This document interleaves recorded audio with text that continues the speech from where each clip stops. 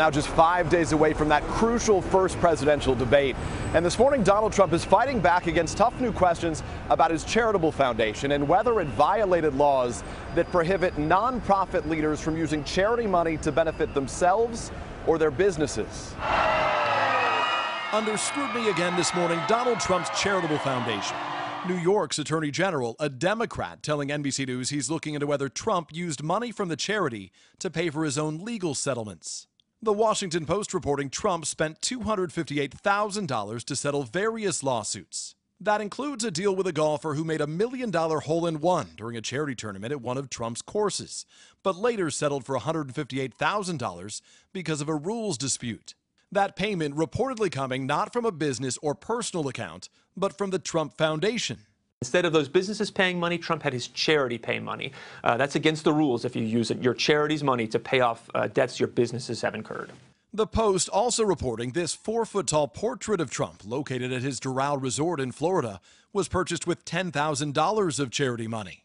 Overnight, the Trump campaign responding, accusing the Post of getting their facts wrong but not identifying a single example, adding there was not and could not be any intent or motive for the Trump Foundation to make improper payments.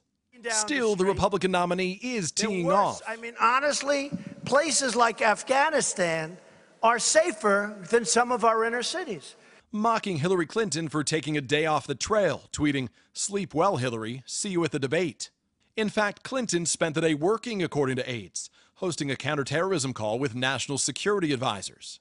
Meanwhile, Donald Trump Jr. is still under fire for a tweet comparing refugees to poisoned candy, an analogy he's made before. We had a bowl of Skittles on this table, and 3 of the 1,000 in there were poisonous. Would you take from the bowl? You wouldn't until you could figure out which ones were bad. Twitter igniting with outrage, including this iconic photo of a young Syrian refugee.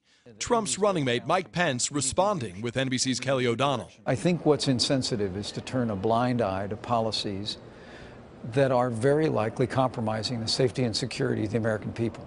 The campaign blaming the firestorm on people who would rather be politically correct than safe, praising Don Jr. as a tremendous asset. Ironically, according to the BBC this morning, the British man who took that original photo, that image of the bowl of Skittles used in Donald Trump Jr.'s tweet, was himself a refugee. Matt and Savannah.